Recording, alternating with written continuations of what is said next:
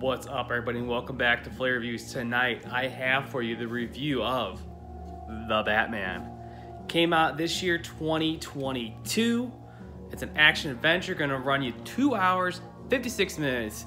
Definitely a longer flick, but boy, oh boy, was it worth it. So, this movie is directed by Matt Reeves, starring Robert Pattinson, Zoe Kravitz, Paul Dano, Colin Farrell, Jeffrey Wright, Andy Serkis, and John Turturro. So this cast is absolutely loaded.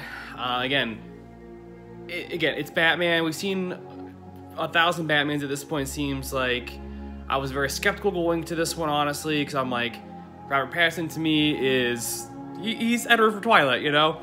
Again, I haven't seen a lot of his other films, but I've been told he's actually a very good actor. And honestly, he was very good in this movie, so I will give him props for that.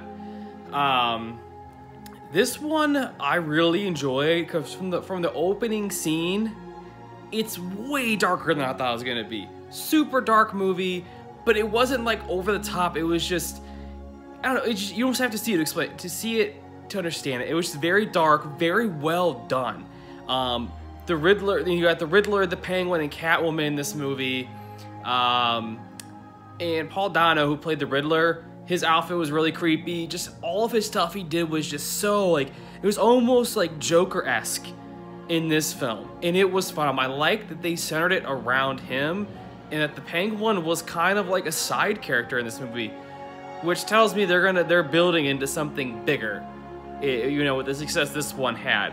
So it'll be interesting to see what they do with Colin Farrell moving forward as the Penguin, because he did do a good job. He didn't have a huge part. It was mostly, again, focused around the Riddler, which fantastic. Catwoman had some cool parts. Zoe Kravitz did a great job. So again, this is we know the whole story about the Batman, but this is like a full-grown Batman, and then we find out that Batman's parents, Bruce Wayne's parents, were actually not great people. It was just the way that they twisted and turned this story into something we haven't seen before was awesome. Definitely a lot of stuff I didn't expect. The only thing that kind of let me down was the Batmobile. It was kind of lame. It looked like just a big souped up Dodge Charger with a jet engine on the front of it. I wasn't that impressed. Again, I don't think it was a Dodge Charger, but it kind of looked like a Fast and the Furious car.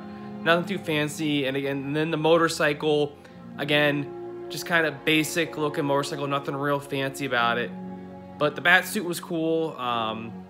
The Robert Pattinson voiceovers I really did enjoy. I thought that added to the movie, and they didn't do it too over the top. The way they timed the voiceovers were like, it fit so well into the movie. And again, I thought he did a really good job, because I had my complete doubts about this. I was like, no way, we don't need another Batman. But I'm a huge Batman fan. I don't think I've ever talked about this before. Massive Batman fan. So again, it's on HBO Max right now. Go check it out. Again, it's a long movie, so honestly I'm kind of glad I watched it home so I could take bathroom breaks if I needed to and whatnot. So with that being said, I'm gonna give this one a 7.9 out of 10 across the board. Again, I knocked down a little bit just because I want a little more Penguin, a better Batmobile, a little shorter movie in the motorcycle. But again, overall, really good flick, really well done. Matt Reeves, hats off to you. Maybe you're starting to fix the DC that they've been screwing up for a while with these movies. So I'm hoping maybe there is another one, because, you know, to me personally, I never get enough Batman. So I've been rambling for almost 4 minutes, but I will talk to y'all soon. Very, very soon here at Flare Reviews.